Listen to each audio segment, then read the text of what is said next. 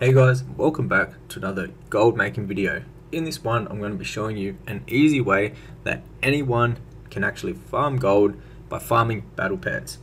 Now the method we're actually going to be doing is farming old world raids, in specifically Mr. Pandaria raids. And how we're going to be doing this and how we're going to actually be making gold from this is, first of all, you want to head over to this location right here. So it's basically in the middle of Pandaria, and it's located right here at the top floor of this building. And once you get here, there's a person that is called Hen, and basically it is the looking for raid person you can talk to. And by coming here, you can queue up to all the raids that are in Mr. Pandaria. And basically what you're going to be doing is coming to your adventure guide, and there's actually items that drop from here, and specifically pets. So let's just go back into it, and right down the bottom there's bonus loot, and this bonus loot is all different pets. Now for every single different raid inside of Mr. Pandaria, there are different pets, and all these pets actually sell on the auction house really well. Some have a better price than others.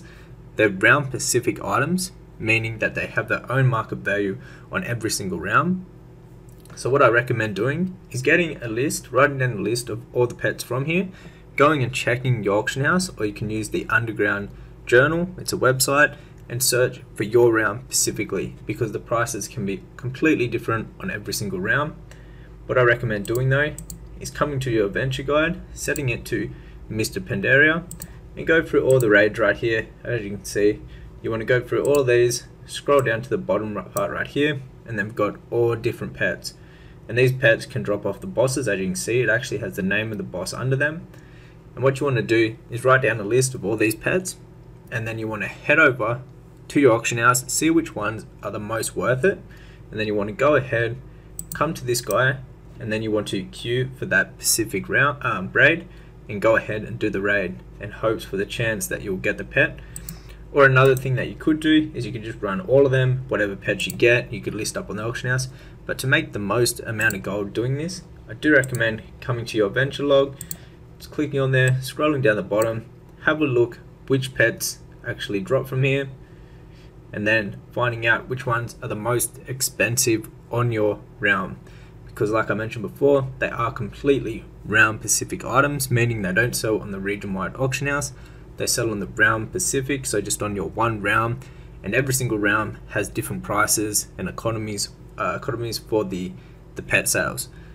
So that'd be the best way to, if you want to make the most amount of gold doing this in the quickest time, would be to come check, just write down the names of every single one of the pets that you get from here, and then what you'll want to do after that, go check your auction house, see which ones are worth farming, and then go ahead and farm the ones that you want to get. Now there's some other cool things you obviously get from these raids while you're running them. There's real cool transmog pieces. Some actually have mounts that you can get. Like for an example, let's see if we can find the mount for this one right here. Can we change this to mounts? We cannot. But yeah, a few of them have their own mounts. If you don't already have the mounts from the raid, you can have a chance of getting the actual mount. But then the main way to actually make gold from this is definitely going to be from the pets, and some of these sold really good. Depending on which round you're on, will determine how much they're actually worth.